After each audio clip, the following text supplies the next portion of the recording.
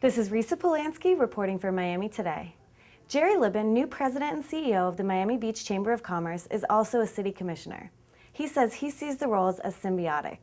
Both involve serving the community, says Mr. Libbin, who has a background in social work.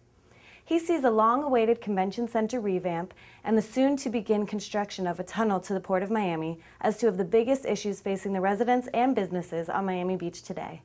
He joins us for this week's profile.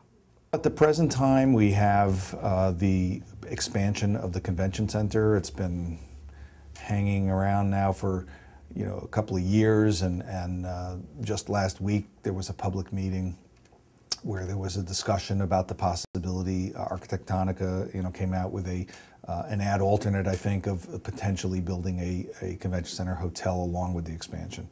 And so there is the whole concept, with or without a hotel, and mobilizing forces to get the county to really pony up and find the resources, which I'm confident that they will, to do an expansion of the convention center to really make us more competitive. We have a difficult time, we being the county. When I say we, people need to understand, and the insiders I'm sure do, that the convention center, while it lives on Miami Beach, it's a regional economic engine.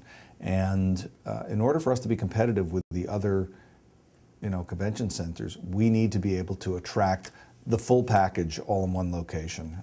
It's difficult, you can imagine, if a large convention comes to town and stays in 5 different locations, and then they want to have a dinner or a breakfast or a meeting. And already it becomes busing and commuting, and it becomes a logistical nightmare for some groups, and an added expense. So that puts clearly the convention center at a disadvantage in Miami Beach, as does the lack of a sufficient number of rooms in the convenient location, convenient to the convention center, and also the upgrading. I mean, we don't have a ballroom. There are a number of things that need to be upgraded, bring it more modern to compete. So that's one issue. Another is the port tunnel, and while I can't really speak for the Chamber's board. I haven't actually even attended a board meeting at this point. So it's not appropriate for me as a staff person to be talking about what the Chamber's board will or won't do. But as far as an issue, clearly the port tunnel is another one of those issues that will have impact on Miami Beach.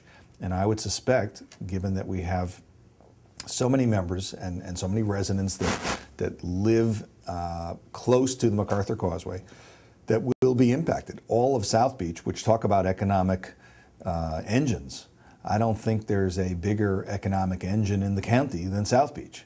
And to have the concern that congestion on that MacArthur Causeway as a result of 7,000 trucks a day that will be taken off of the roads in downtown Miami, come through a tunnel and now enter and exit onto the MacArthur Causeway, one certainly would be concerned about what it might do to the flow of traffic into and out of South Beach, as well as the businesses and the residents who live along the causeway on Palm, Hibiscus, Star Island.